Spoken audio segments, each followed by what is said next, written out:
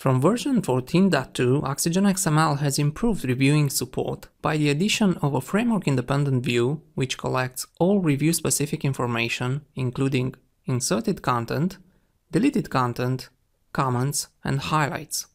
This means that the view is available both for built-in and custom XML document frameworks. By default, the review view is hidden. So, to display it, go to Window, Show View menu, or click the Manage Reviews button in the Applications toolbar.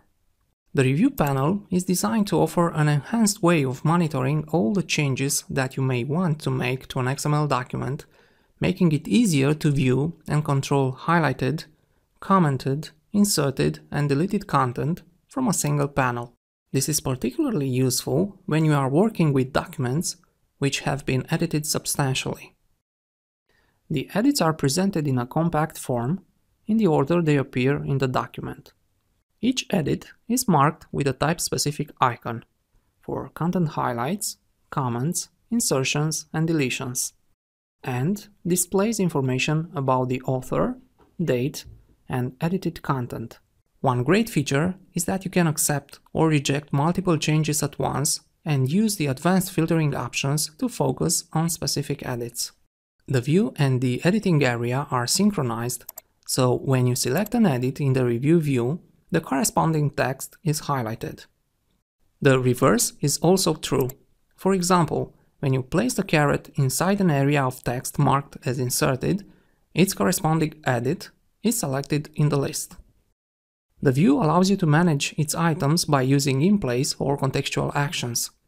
Hovering over an edit activates the in-place actions, the most commonly used for each type of edit, accept and reject for insertions and deletions, and remove for highlights and comments. You can find a complete list of actions specific to a certain edit type in its contextual menu.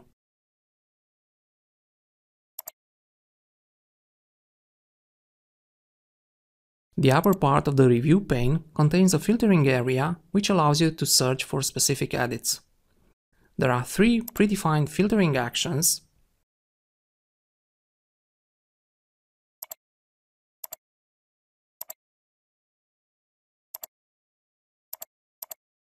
but the filter text field can also be used to search for a specific word or phrase.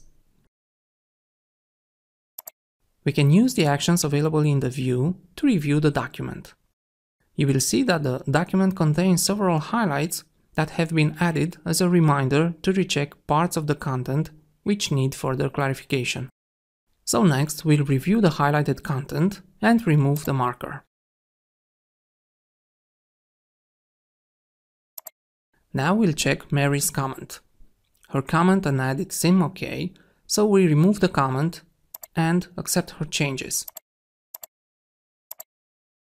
Moving to the next comments, Mary and Tom have suggested that we should add an intermediate step.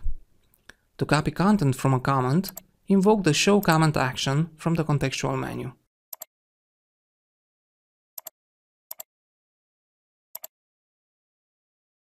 Now we'll remove these 2 comments and insert a new step.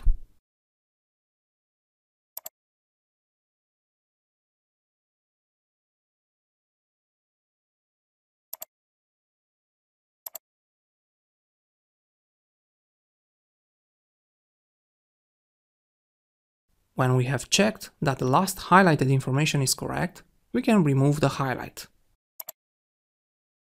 Remember that most importantly, all these features are framework independent, so you can use them in any XML document. And this concludes our demonstration. Thanks for watching.